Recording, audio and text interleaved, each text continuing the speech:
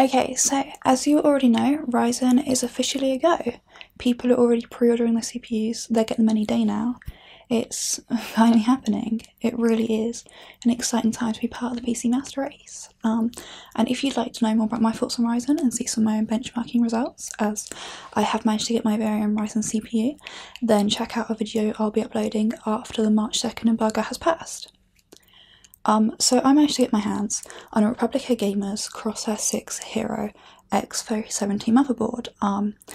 It was sent to me to make a full review on, but seeing as it's the board that I'm going to be doing all of my Ryzen testing on, so you would be seeing the same like benchmarks and graphs in the Ryzen video as in this video, I thought that I would just show them in that video instead, so you don't see them twice, and so that I can upload this video earlier. I hope that's okay. So if you can believe it, this will be the first time that I've ever really used an AMD board. Like, I did put together a little home theatre PC in a video once that used a mini ITX SOTAC board, but I had to dismantle the build like a week after the video and never really got to play with it. So this will be the first time that I'm actually like really getting to play with a AMD board, and it's also my first board in the Crosshair series, and what a beautiful motherboard it is. I just want to say before we look at the board itself, the box it comes in is really nice. Like, it really feels like you've bought a premium item. And look at this sticker sheet you get with it. Like, as someone who loves stickers, I needed a minute when I first found this tucked down the bottom of the box. But yeah, so in the past we've seen AMD boards sort of lag behind their Intel counterparts in terms of features, and it seems like every single time I look at a new Intel board, there's always at least one person in the comments down below, asking for exactly that board, but in an AMD variant. So therefore, I am very pleased to say that the Crosshair VI Hero really does live up to its said 270 counterpart, the Maximus 9 Hero. And I do have one here, so I can see, you can better see both the similarities and variances and have kind of a hero v hero showdown. But yeah, it's clear to see that Asus wanted both their AMD and Intel Hero boards to have similar designs, which really does make me hopeful that maybe we'll see like a Ryzen Formula or like a Ryzen Extreme motherboard at some point. I have to say that I do really prefer the visual changes made to the Crosshair. Like, I really love the more solid look that the top heatsinks have, even though it is a design style that we've seen on older boards. But despite that, and despite it therefore also not matching the chipset heatsink quite as well as it does on the Maximus 9 Hero, I think it was a good design for them to take a step back, because I really think that the like holy design is just kind of too much. But putting aesthetics aside, I think the real reason for the heatsink change is to accommodate this heat pipe here that isn't on the Maximus, which makes me think that Crosshair's power delivery must require much more substantial cooling than the Maximus board, which I honestly actually hope that's the case, as I'd really love to be given a reason to water cool a motherboard again. I know it's probably something weird to ask for. So yeah, this motherboard features AMD's new AM4 socket, which supports all the new Ryzen CPUs. Now, technically the socket does also support other upcoming CPU ranges, like the 7th generation APUs, but I really can't personally see someone wanting to spend more money on the motherboard than on the CPU. So with that being said, I think that the Crosshair's £250 price tag makes it clearly targeted for high-end Ryzen 5 and Ryzen 7 CPUs. I mean, actually, the ROG doesn't even have any video outs telling me that, while the APUs might be compatible, it wasn't, made with them in mind, but yeah, so, okay. So when it comes to cooling, Asus have actually added additional mounting holes for AM3 coolers, and, this should allow you to continue to use your older AM3 coolers, water blocks, and LNG pots. Although, they don't actually provide you with an AM3 backplate to be able to do this, so you have to kind of harvest one of an existing AMD board. I did this and I tested my NHD15, and it did leave a really nice spread with the thermal paste when I, took it back off.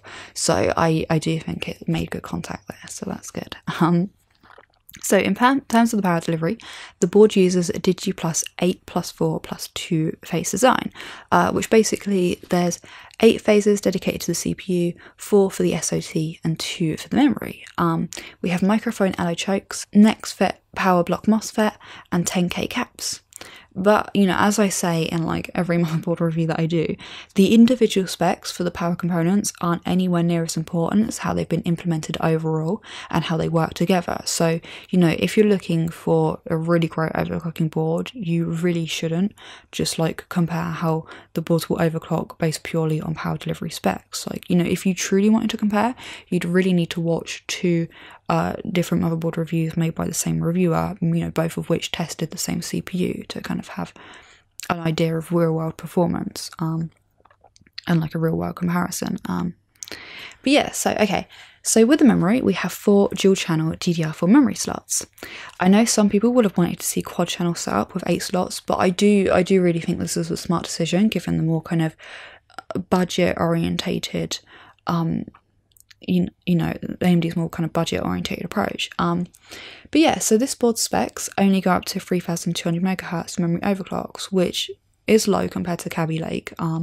So my guess would be this is kind of a limitation in the memory controller on the Ryzen CPUs. So, you know, hopefully I'll be able to test with some high megahertz memory soon and, you know, see for myself what's possible and how memory clock speed affects overall performance. So moving on to the PCIe slots, we have 2 3.0 slots, and with a Ryzen CPU you can run either a single GPU in X16 in the top slot, or 2 GPUs in 8x8x, as this board supports two-way Crossfire and SLI, and the board does come with a high bandwidth SLI bridge. Both of these PCIe slots are reinforced, which is an improvement over the Strix X99, which is the last motherboard I took a look at. The X370 chipset also gives you 4 PCIe 2.0 slots, one being a full-length one wired for X4, which shares its bandwidth with these 3 that are wired for X1. For storage, we have an M.2 socket, which runs at PCIe 3.0 X4, and this is provided by the CPU and supports both SATA and NVMe drives. There is also 8 SATA 6GB per second ports, and these are provided by the X370 chipset. With the board, you do get 4 black SATA cables and some cable stickers. Now, I personally would really like to have seen a second M.2 socket, as firstly, I've been hoping to move to a completely cableless storage setup in all my systems except my server, and I'm more kind of likely to find myself with a single low capacity M.2 drive to begin with, and then eventually, hopefully, get a second for additional capacity when I'm out of space. But then also because the Z270 Hero has 2 M.2 sockets, and so do a lot of the other X370 Ryzen boards currently on the market. Although it is worth paying attention to what speed the additional socket run at on those X370 boards, as they're usually not full X4 PCIe 3.0 speeds. But, you know, still, I would have personally preferred a second M.2 socket, even if it was slow in comparison. But, you know, then again, I suppose you could always just use, you know, a PCIe slot adapter if you really needed somewhere for a second drive to go. But AMD have moved more of the I/O to the CPU, which is, you know, really an SoC now. The end result being that Ryzen CPUs have more PCIe lanes on offer than Kaby Lake CPUs. Although the Z270 chipset does offer more expansion options than the X370 chipset, so there is that. But, you know, overall, I do think that AMD's implementation offers enough lanes for the vast majority of use cases. So yeah, I thought I'd now take you on a quick tour around the board. So along the top, we have your 8-pin power in and an additional 4-pin for extra stability for extreme overclocks. Then there's 2 CPU fan headers and a dedicated header for all-in-one coolers, which is set to provide all-in-one pumps full stable power by default. Below that, we have the first RGB header for controlling additional RGB lighting strips from, say, you know, Bitphoenix or CableMod through the Asus Aura software. Then we have the Q-code readout. Along the edge, firstly, we have a 3D printing mount and the board includes one screw set. Now, whilst I love the idea of having a place to mount custom mods to the board, I really just don't like that Asus already had in mind for what you could mount here, but then, you know, didn't provide it in the box. It's like, this idea is cool, go manufacture it yourself. But apart from that, I do, you know, love the idea behind this feature. But anyway, we have the 24-pin connector and some multimeter readout points, which I love to see on boards, as I find that programs like CPU-Z are not always the most accurate reading voltages. Like, you know, I definitely wouldn't use CPU-Z screenshots for comparing motherboard overclocking voltages anymore. Like, no. But below that we have an internal USB 3.1 header, which is provided by the X370 chipset, and I think that it's a much welcomed improvement over like the bulky standard USB 3.0 headers, although, you know, of course, like case support is limited for this at the moment. We have another 4-pin fan header and another 3D printing mounting point. Here we have 3 headers that are going to be great for custom water cooling. These 2 are water cooling temp sensor headers, and then this one is a flow rate monitor header. So then along the bottom we have your front panel connectors, a second RGB header, which is great to see as some cases do have RGB features built in. So not only, you know, could you power that, but you can also then have some separate internal case lighting too. And the motherboard does come with an RGB strip extension cable. Above that there's a temp sensor header. This 4-pin fan header here is actually designed for water cooling pumps and provides 3 times as many amps as the other headers on the board. You know, then we just have the standard USB 3.0 and USB 2.0 connectors provided by the chipset, a connector here for ROG external controllers, and then a TPM header here. So to the left of that there's both an LN2 mode jumper and a slow mode switch for sub-zero overclocking. Then we move on to the onboard buttons. We have a really nice grey start button. You know, it's good to see it being a colour that will go with most colour themes. Next to that we have the conventional restart button, and then these 2 here that are going to come in very, very handy when overclocking. Okay, so this one here is a safe boot button, which will temporarily change the board settings so that you can safely make it into the BIOS if your overclocker stopped you from being able to get that far, while still retaining the last setting you used that didn't work. So, you know, you can tweak it without having to start from scratch, which is just great. And then this is a retry button here, which will just restart the system if you're struggling to boot into Windows. So, you know, if you have an overclock that's like right on the edge of being stable, causing you to have trouble booting, you can just keep jamming this button until you're in, and then you just have to hope that you can like get the screenshot in time. It's buttons like this that it really makes me want to have another go at really going for it with CPUs overclock. Like maybe I'll be able to with this Ryzen CPU that I have after I finish getting all the benchmarks that I need for it. I hope so. So yeah, and then along the bottom we also have another fan header and the front panel audio connector. Up this side we have Asus's Supreme Effects audio section, which features a new S1220 codec, and apparently that has a higher signal to noise ratio compared to the previous generations. Then up here, above the PCIe slots, we have one final fan header, giving the board a total of 7 fan headers, although, you know, that amount will vary, you know, if you're using a water cooling pump or an all-in-one or just not. And then lastly, we have the connector for the RGB lighting on the rear I/O shroud. The rear I/O shroud, the bit of lighting up being the Crosshair 6 writing. And then on the chipset heatsink, as well as the ROG eye lighting up, also the lighting kind of fills the space under the heatsink, kind of giving it a floating effect, which does look really cool. I do think this board does do a really good job of how the RGB is implemented. Like, given the board itself has this really nice, like, stealthy, muted colour theme, it really does allow you to choose, like, the accenting colour for yourself. And you can do this through the Aura software. Plus, you know, don't forget the 2 RGB headers for additional case lighting. Okay, so lastly, for a look around the board, we have the rear I/O, and there are an awful lot of USB ports here. We have 8 USB 3.0 ports, 4 from the CPU and 4 from the chipset, then 4 USB 2.0 ports, all from the chipset, and then an AS media controller gives us both a Type A and a Type C USB 3.1 port too. Okay, so we also have a close CMOS button and a BIOS flashback button, and of course audio outs here.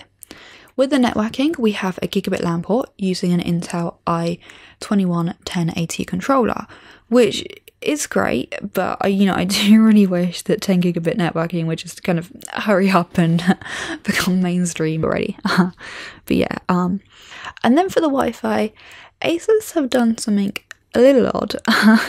Basically, the board is marketed at being Wi-Fi ready, supporting eKey M.2 modules. There are even like pass-through points on the rear I/O for the antenna cables.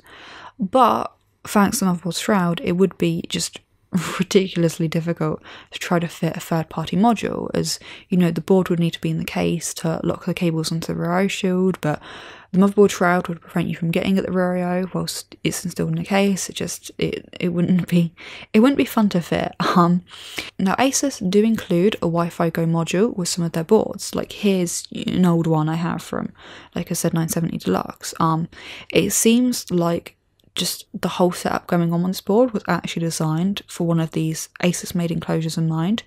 But here's the thing, they don't actually make them. Like you currently can't pick these up separately. Now my Asus contact has told me that perhaps one day they'll be sold as an accessory, which if they are, then you know this is great, but you know, but if they end up not being, and so far the Maximus 9 Hero has gone without, you know, leading me to think that things aren't going to change anytime soon, I do think it's like, you know, a little naughty of Asus to call this board Wi-Fi ready when it would be a total pain to actually make use of this.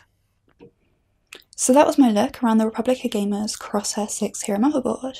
If you want to see the performance results, you'll have to check out my Ryzen video. It's just a shame that I haven't had the chance to get it on test bench yet, so I can't give you any hint as to how it performs, but if what OC UK have been saying about it, then it does look like a very promising X370 board, and one that I would definitely consider getting for myself. But yeah, so if you like this video, please hit the like button. Let me know in the comments below what you think of the board and whether you're pre-ordering Ryzen. If you haven't already, don't forget to subscribe, especially to, you know, catch my Ryzen video. And thank you for watching.